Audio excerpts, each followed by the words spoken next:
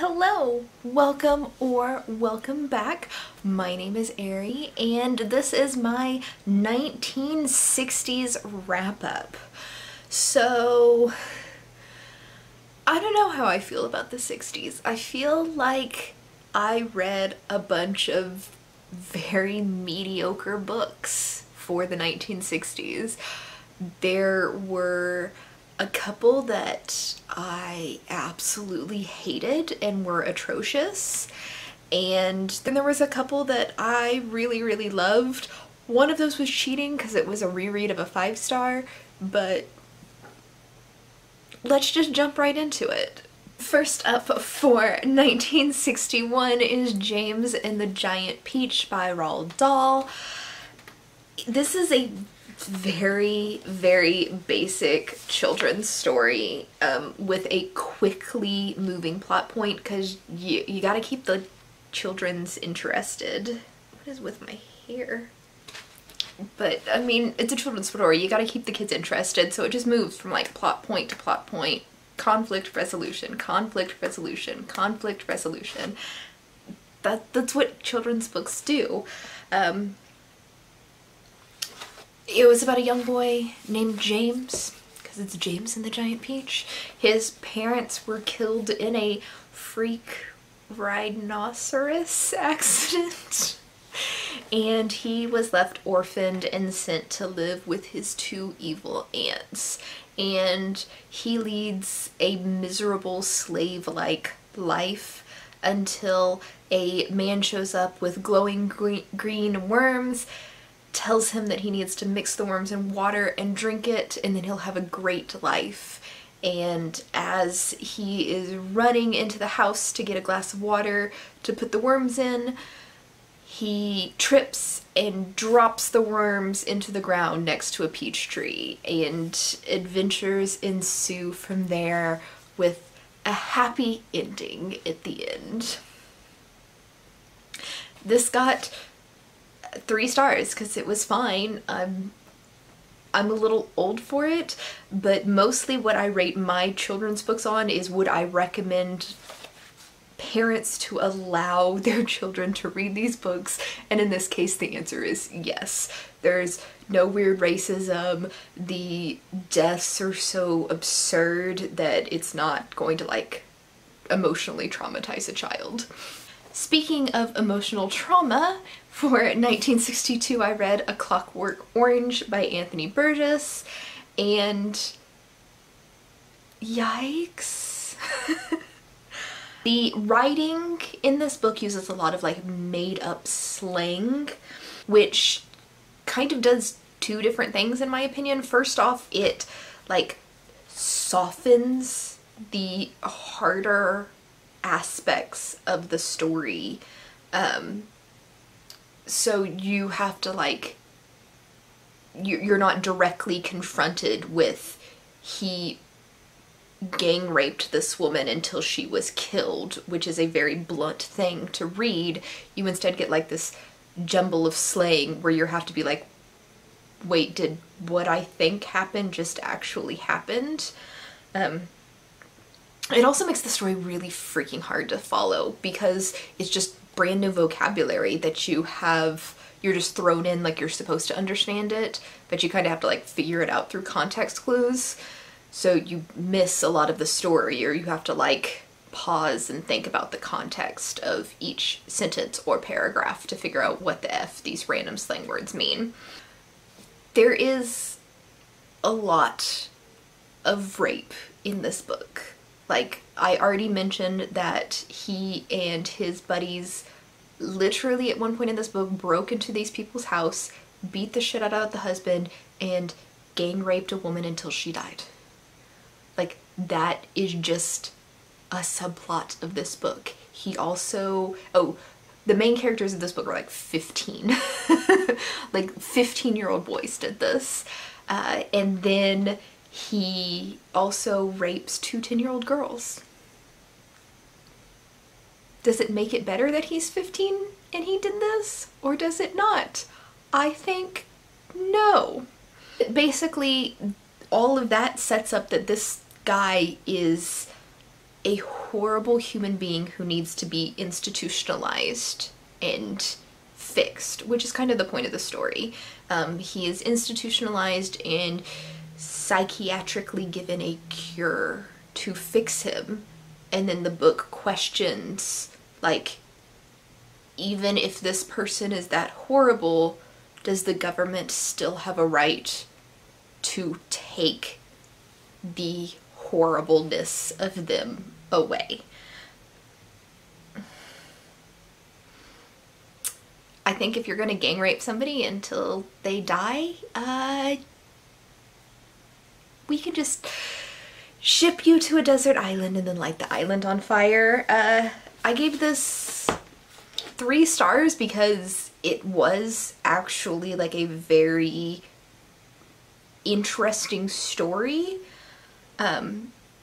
It was readable, paced well. I was just kind of like horrified by the things that happened, but they didn't happen without purpose. I usually dock off stars if there are things that happen, like rape, that don't have a purpose to the story. This very, very clearly had a purpose in this story, is to set up how just truly evil a character this guy was. The ending did kind of lose some points for me. They had an epilogue type thing added later that's supposed to like tie everything up in a neat bow. I didn't like the epilogue part, but I didn't take off a star rating for it because it wasn't originally in the story, it was added later. Next up for 1963 was Planet of the Apes by Pierre Boulle? It's French, that sounds right.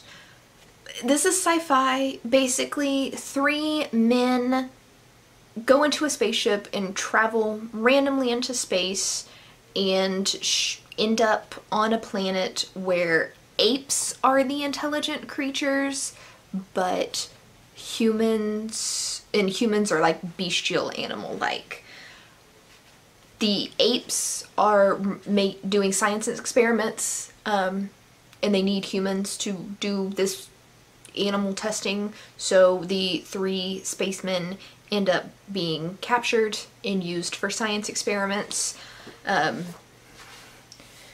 And you follow like the main narrator, Ulysses, and you don't really follow the other 2 guys. They're just kind of side stories that aren't particularly relevant. So you just really follow the science experiments of Ulysses, who, although he doesn't speak the same language as the apes, he tries to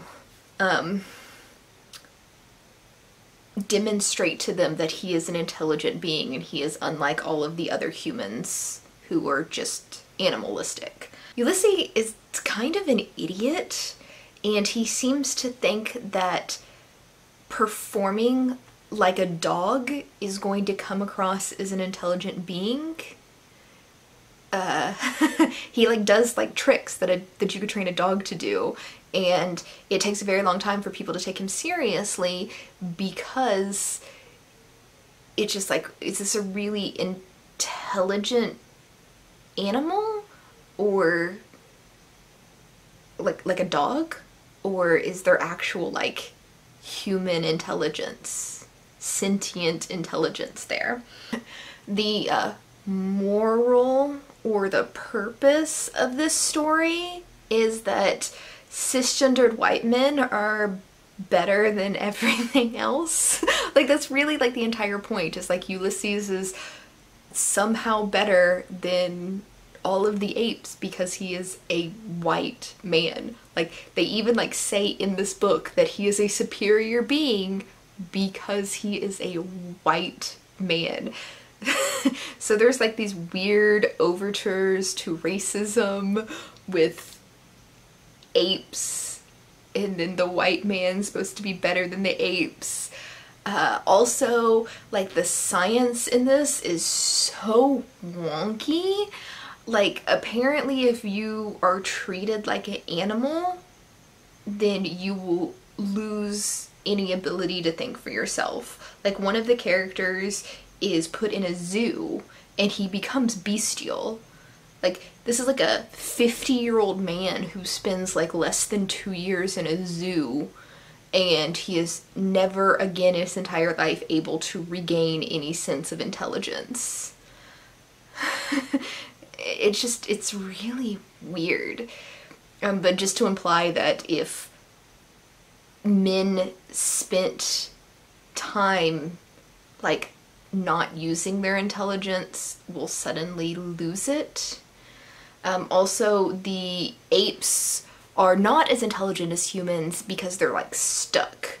Like, it's been 10,000 years since the last human died, or the last intelligent human existed in their society, and they've not invented anything new in that 10,000 years. Like, they're able to maintain, but because they're not human, they're no longer able to progress. It's just maintain.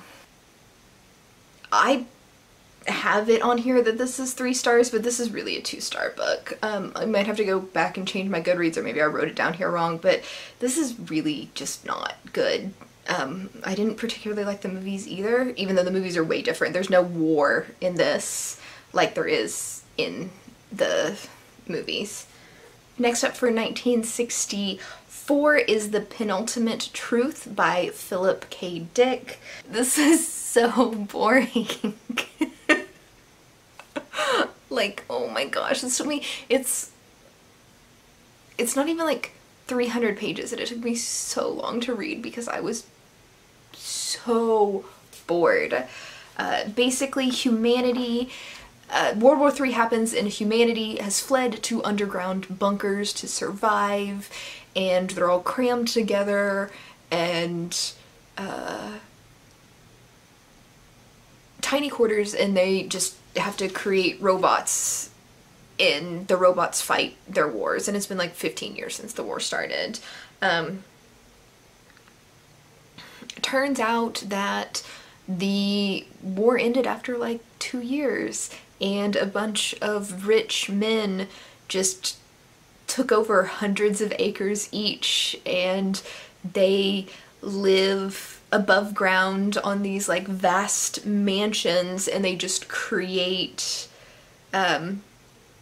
propaganda that they video stream into the bunkers to like fake that the war's still going on, and letting them have like all of the space that they need, and then the robots that they're making in the underground bunkers are just used as like servants for the wealthy men who live above ground.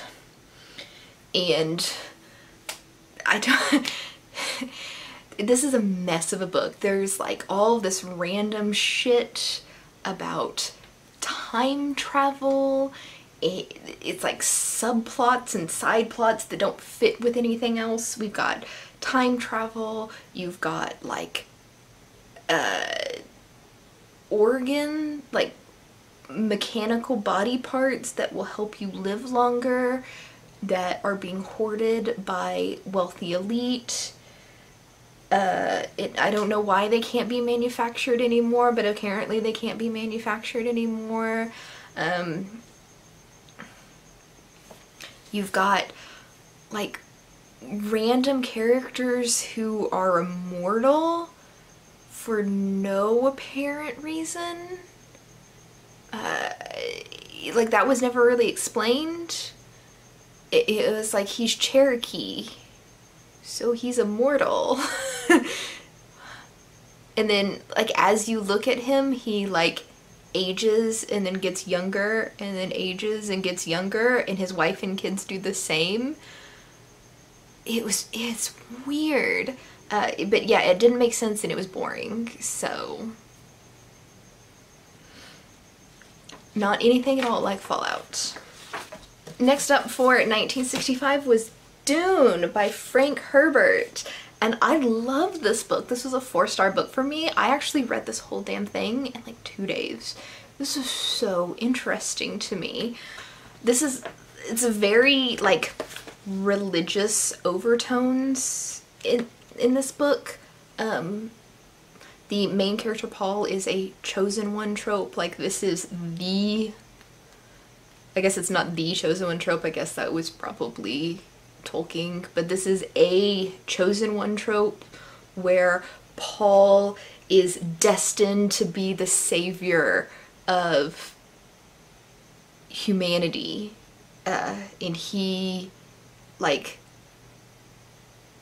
grows up knowing that, I guess. He is the only man who can use these, like, mind magical abilities out of, like, a society of women magicians. And he was born, his mother is one of these, like, magical ladies.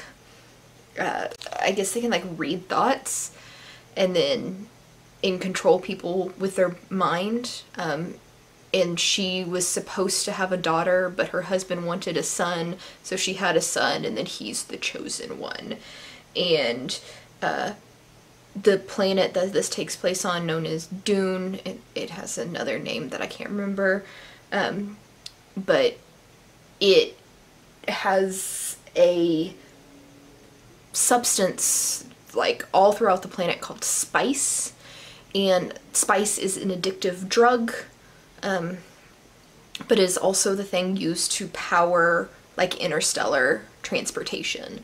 So, like, if you control this planet and the spice on this planet, you are, like, one of the most powerful beings in the universe. But if you live on this planet and you're not one of those wealthy people trying to control the spice, the most precious resource is water, because this is an entire desert planet and finding water is nearly impossible. So water to the native inhabitants of this planet is the most precious resource in existence. And it's an epic sci-fi. So explaining all of it would take days. Just, if you like sci-fi, read it. If you like sci-fi and you haven't read this book, then you're weird like me. But just read it. Next up for 1966, I reread Valley of the Dolls by Jacqueline Susann. This is one of my all-time favorite books. Continues to be a 5-star. I forgot to say Dune was a 4-star. Continues to be a 5-star. This time when I read it, I tabbed it, and I don't know how well you can see these tabs, but you might be able to tell that there's not a whole lot of tabs in the first half of this book, and that's because this has a lot of build-up. It's a very, very slow start.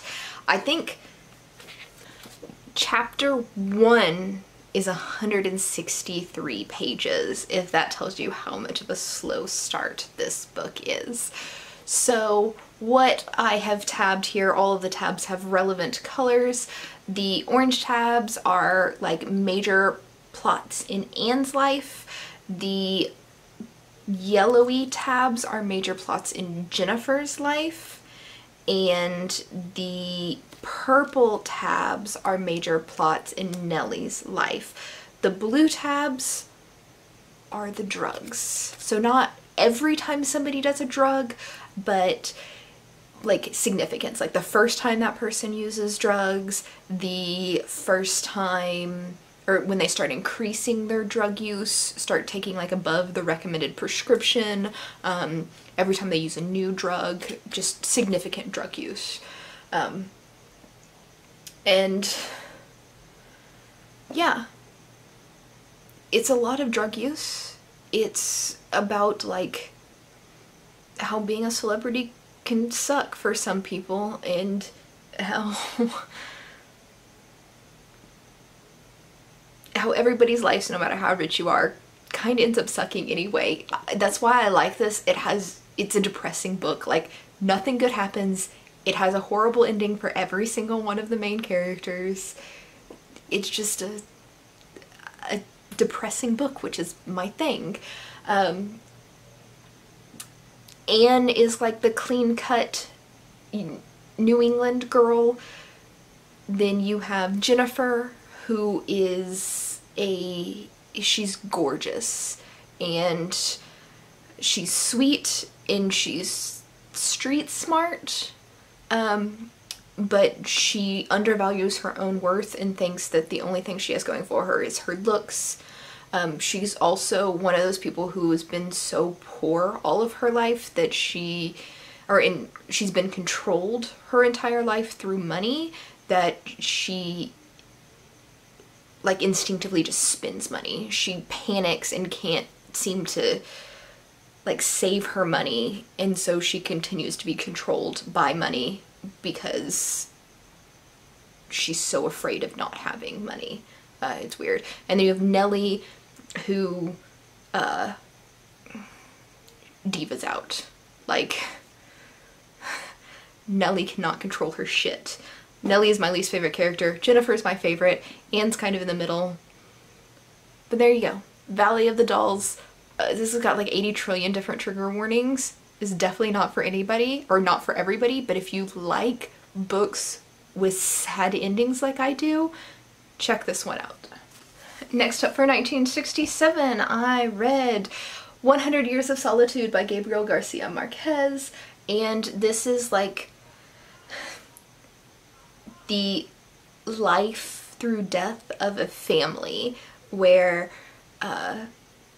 the father and mother of this family leave their home with a group of other people and found a village.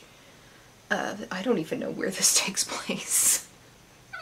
It's like magical realism, so it's very hard to pinpoint like exactly where in the world they are. It's either Spain or South America because they speak Spanish, but they found this village and it's basically like the founding of this village to the eventual complete destruction and death of this village through the eyes of this particular family.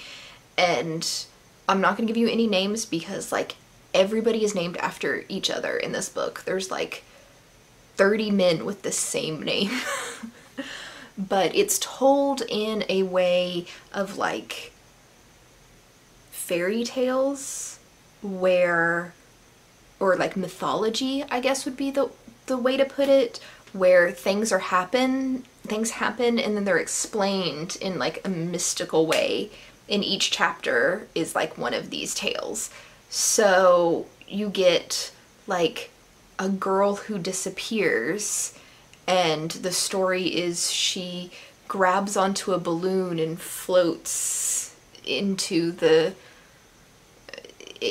God only knows where, and no, she's never seen again, instead of her just vanishing into the jungle, which is probably what would have happened. You have a man who dies and his mother's the one who finds his body, but it can't be that simple. He's shot through the head, and as he falls to the floor and the blood starts draining out of his head, it goes out of his house, down the street, into his mother's house, but it avoids the rug because you don't want to stain the rug. It creeps all the way around the room and then comes to the feet of his mother, and she looks down and sees the blood, follows the path, and then finds her son who's been shot in the head. And it's just things like that. Overall, I don't like magical realism and I don't like contemporary, so this wasn't really for me, but I can see why so many people did like this book. The only thing I have to say is names confusing. 1968, I read Do Androids Dream of Electric Sheep, again by Philip K. Dick. While this was also confusing, it was much better than The Penultimate Truth. This was the book that inspired Blade Runner, and if you remember, Blade Runner was a really weird movie, and it's also a really weird book. The thing that you don't really get in the movie that makes more sense in the book with like the title is like Do Androids Dream of Electric Sheep. Earth is uninhabitable. It's poisonous basically to anybody who lives there, but there's still people who live there, and they hate androids.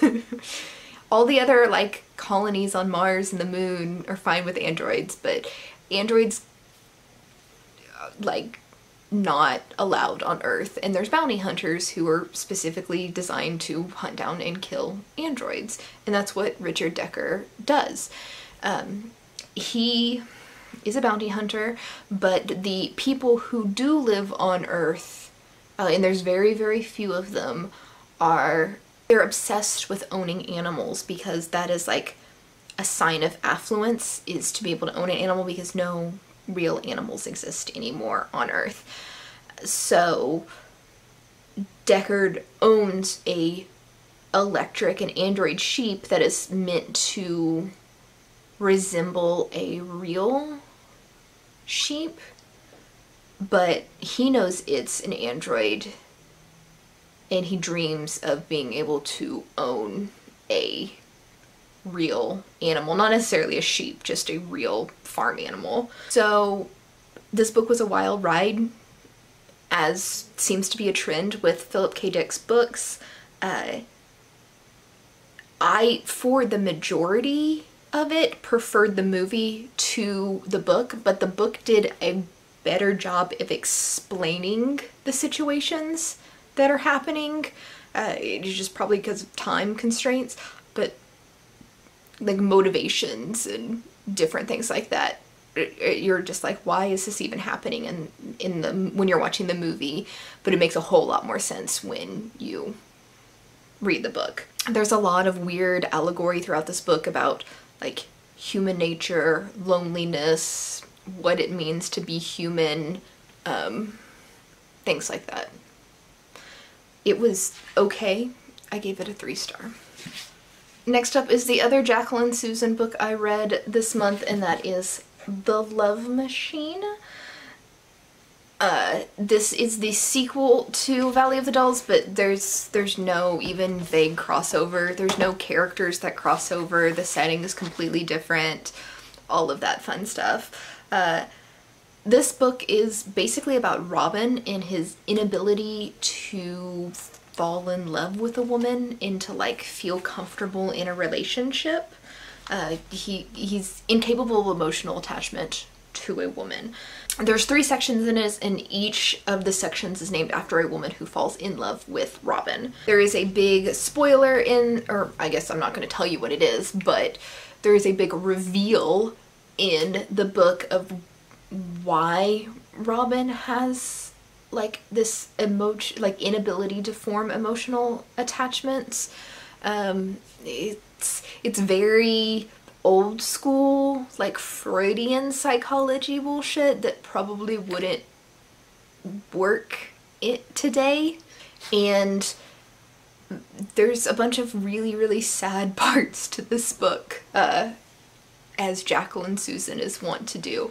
It's not as, there's not like drug addiction. Well, there's like minor drug addictions, but nothing like Valley of the Dolls. This is more of like emotional dependency type issues and negativities. Trigger warnings for homosexuality. There are quite a few gay men in this book, and the majority of the characters are just enormously cruel to them, which is historically accurate. So you have to take that into account. Robin, on the other hand, is interestingly progressive. He still uses terms that aren't appropriate in modern times, but they would have been fine at the time. And he shows fantastic kindness towards both homosexual men and trans women. There is a young queer boy who takes care of Robin's aging and dying mother, and the initial thought is because she's a wealthy woman is that he's like taking advantage of her. But once Robin finds out that the like boy actually like legitimately cares for her as like a friend and a companion, Robin gets like really cool with him. He makes sure that he gets part of his inheritance once his mother dies. He just treats him kind of like a bro. Like, he's nicer to him than he is to most of the women in this book. And just kind of like hangs out with him, and he's like, do you have a thing for me? And at first the boy does, and then eventually he's like, no, I'm not interested in you. And he gets like kind of offended, and then the boy's like, not everybody has to, just because I'm gay doesn't mean I have to be attracted to you. And he's like, you know what, that's a really good freaking point. Additionally, and this is kind of a spoiler, but it's not a major plot point in the book, but Robin has an affair with a trans woman, like a one-night stand type of an affair, and he doesn't realize that she is trans, even though he meets her in a drag club. Robin doesn't realize it's a drag club, but the trans woman doesn't say anything about it because it's like, you met me at a drag club, obviously you know I'm trans, and doesn't realize until after they've had sex that, oh my god, this straight man thinks I'm a biological woman. And post-op trans, no male parts. I don't know how to like eloquently explain that, but she has a vagina. It was just medically created. It's still a vagina. But Robin is awesome about it. He doesn't treat her well, but he does treat her like he treats every other woman in the book. So while he's kind of a jackass, it's equal opportunity jackass, and he asks some like very intelligent questions trying to like just educate himself about being a trans woman.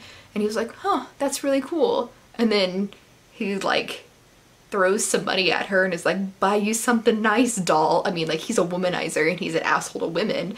So it's one of those really weird parallels where it was written in the 1960s and it was extremely progressive for the 1960s.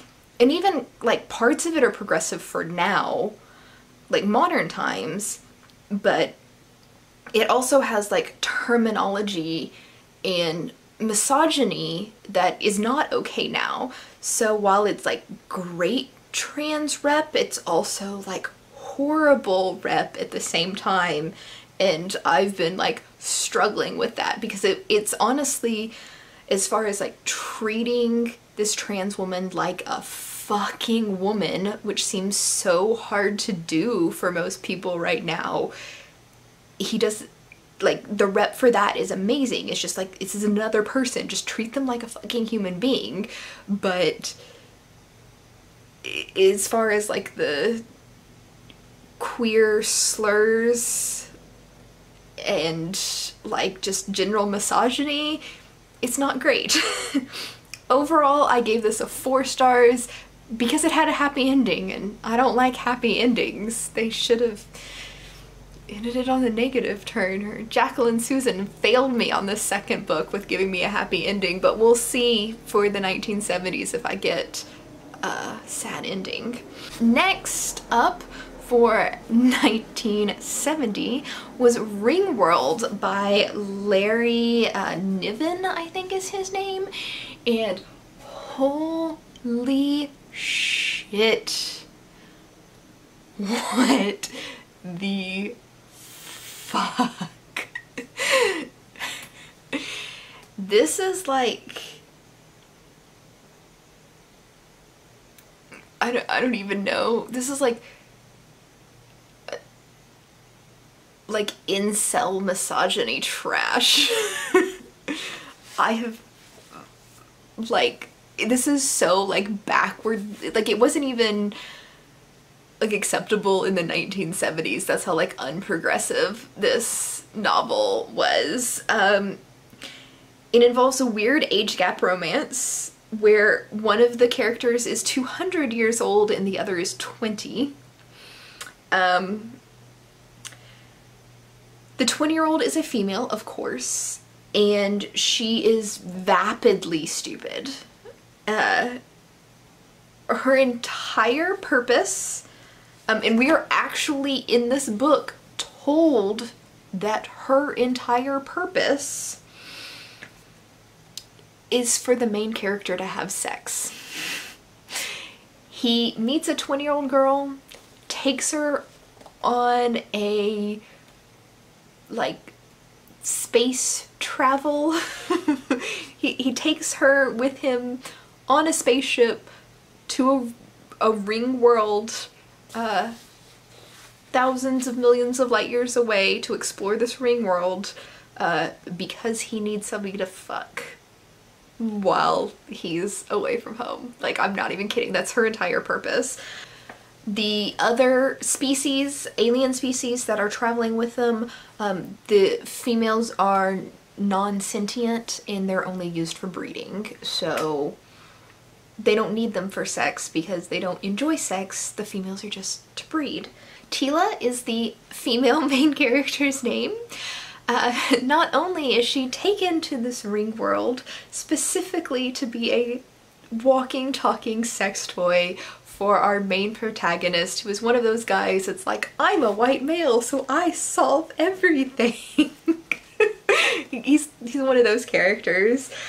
But on this planet, our main character, I don't even think I wrote his name down. Yeah, I didn't even write his name down. That's how irrelevant and so bland and basic he was. But he eventually finds another human on the ring world. This ring world has kind of been like destroyed and abandoned, and there's only like a very small handful of sentient beings, sentient human-like beings left on the planet, but one of them is a female prostitute.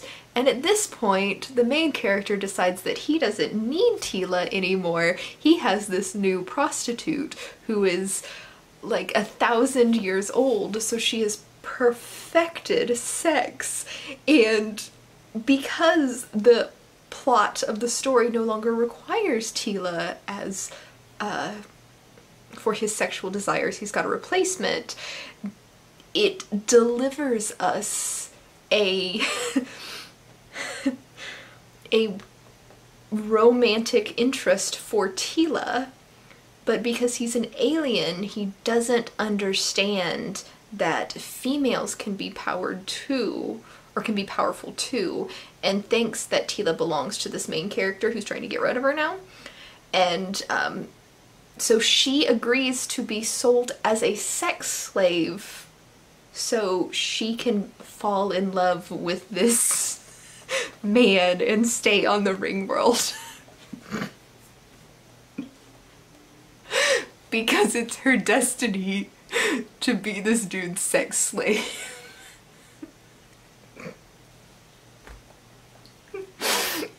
This book was so trash. This was literally like some guy had some weird alien sex, like, wet dream. It's some like teenage boy's alien wet dream where he puts himself in the male character, saves the day, and gets all the pussy in the world. But yeah, this one got 2 stars. And thank God that is it for the 1960s. I hope I have a little bit less misogyny in the 1970s, but I'm not really planning on it. But that video is already up, my TBR for the 1970s, so I will link it up there, I think. And I will see you in the next video.